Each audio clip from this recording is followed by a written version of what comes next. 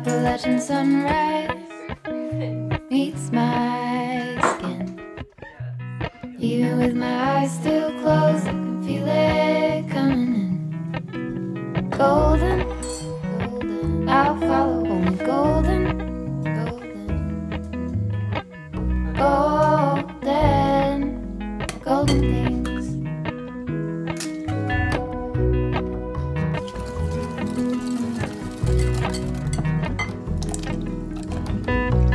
Mountain laurel high fives for miles in spring. Rainbow trout and hummingbird wing. Golden, I'll follow only golden, golden, golden things.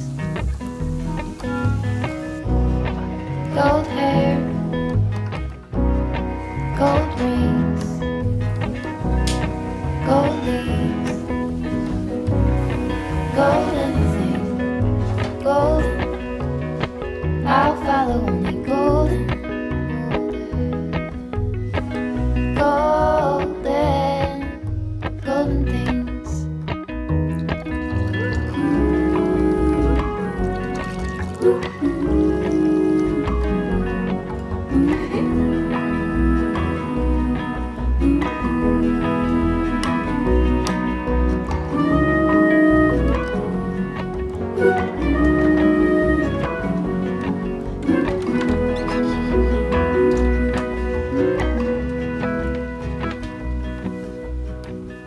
Walk up the river by my sun. Feet step over splinters of the moon.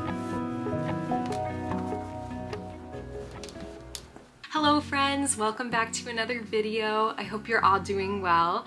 So the weather has been a bit strange this morning. It's kind of been raining on and off, but I figured that is the perfect setting for a nice cozy day at home to celebrate the start of September cozy season. I have a really nice relaxing day planned. I want to make an autumn simmer pot, read as much as I possibly can, and do a couple of cozy fall activities this evening. But first I'm going to stop at the bookstore and pick up some books that are on my fall reading list. So if all of that sounds good to you, grab something to drink, get cozy, and let's kick off September together.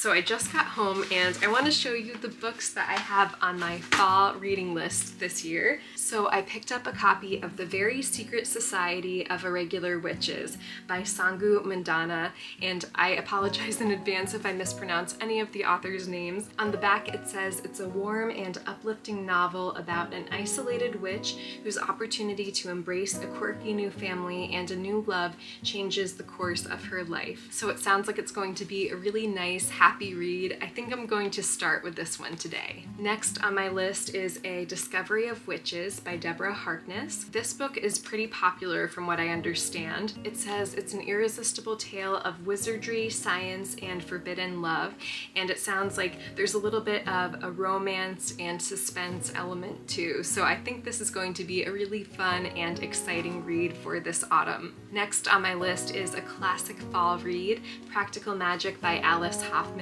This book and movie have been very popular over the past couple of years. I think they first came out in the 90s, but there's been a new excitement around the movie and book, and I love the movie so much, so I figured it was about time that I finally read the book. It's a story about two witches who are sisters who live together in a Massachusetts town, and it's very fun and whimsical. There's a little bit of romance as well, but I think ultimately at the end of the day it's kind of about friendship and sisterhood. So I think I'm going to save this for October so I can be in a really witchy Halloween mood that month, but I'm very excited to read this one. And finally I got a copy of Slewfoot, A Tale of Bewitchery by Brom. So I actually didn't know this when I got this book, but the author is also an illustrator, which I think is so cool. The artwork is absolutely beautiful and really creepy and eerie. From reading the summary of this book, I got the sense that it's similar to the movie The Witch with Anya Taylor-Joy.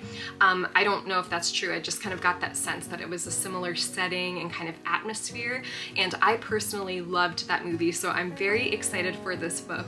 However, if you're someone who doesn't like scary movies and that kind of creepy, eerie aesthetic of a book, I probably wouldn't suggest this one because it sounds like it's going to be a little bit scary. But I will let you know what I think of it. I'm personally so excited to read this for Halloween. So that is everything on my fall reading list so far, but I would love to know what you're reading and if you have any fall book recommendations. I'm always looking for new things to read. It just started raining again, so it's the perfect atmosphere for some nice cozy reading. But first I want to take you with me to make an autumn simmer pot so I can make the whole house smell like fall before I get all settled and snuggly with my book.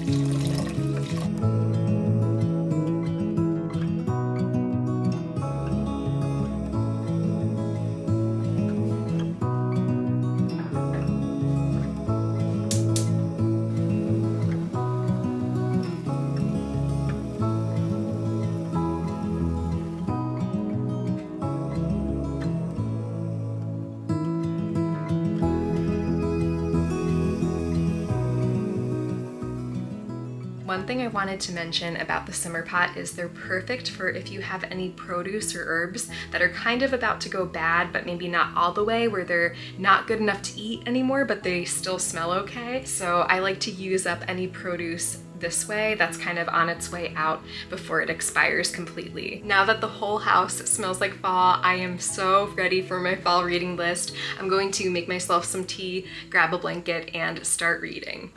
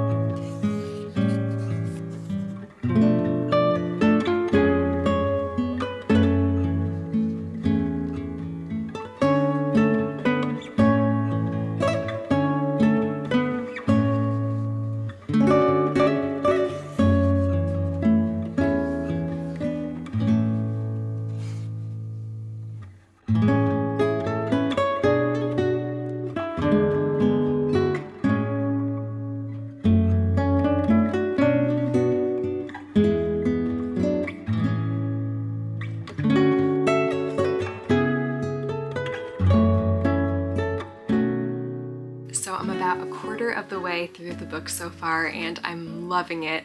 I can't recommend it enough. It's so cozy and cute and whimsical. It's set in England and the way the author describes the house where the story takes place is just absolutely wonderful. It's like my dream home. There are plants and books everywhere and I love all of the characters so far. I can't wait to keep reading this, but I'm going to put it down for the evening because Alex and I are going to watch a movie and do an autumnal craft. We're going to make these paper lantern houses. I'm planning on decorating for autumn over the next couple of weeks, so I think they're going to look really nice around the house. So I'm gonna go get changed into something comfy and pick out a movie for tonight.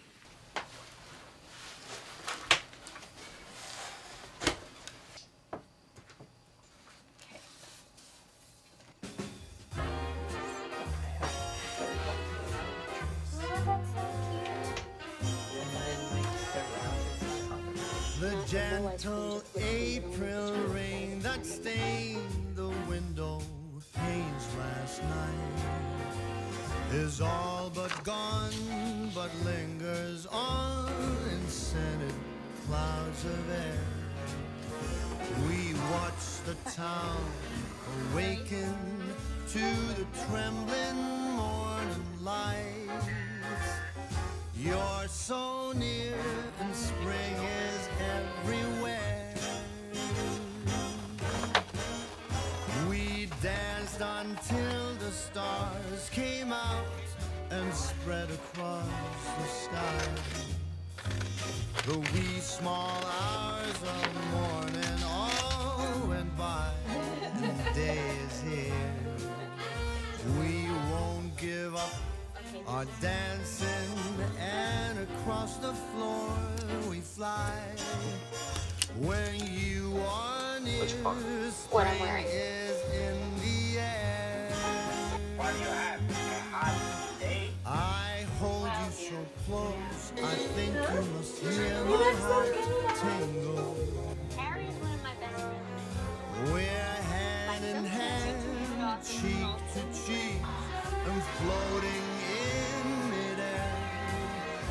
When you are